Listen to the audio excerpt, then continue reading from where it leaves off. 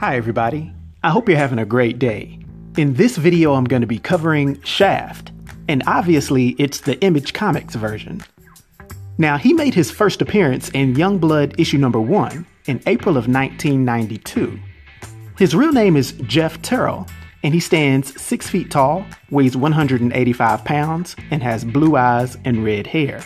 Now Shaft is the consummate leader, being the first one to head up the Youngblood team, implementing the plans of his very strategic mind in a charismatic way. He also possesses a vast knowledge of multiple fighting styles and techniques.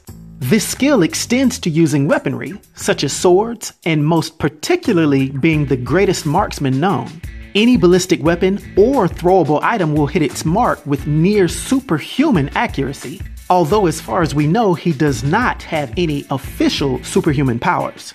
If he's not in close quarters combat with you using his trusty sword, he's likely bearing down on you with his trademark bow and arrow, which happened to be developed with the use of Katellan anti-gravity technology, thus making the traditional string mechanism unnecessary.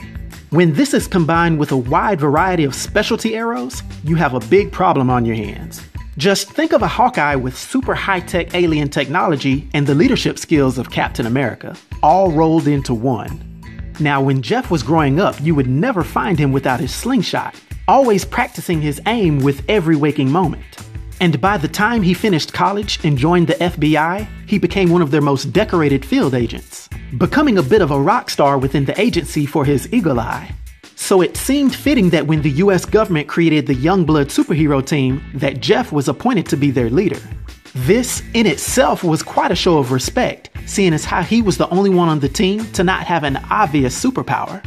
But despite his position and the respect that many had for him, his lack of superpowers actually made him feel insecure.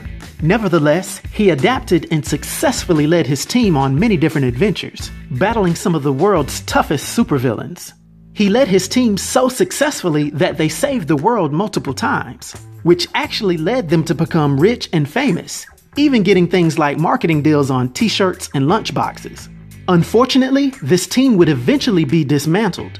This came on the heels of an investigation and subsequent trial over the mysterious death of one of their members named Riptide. But this wouldn't hold down Shaft for too long, because he later became the trainer and leader of a new Youngblood team.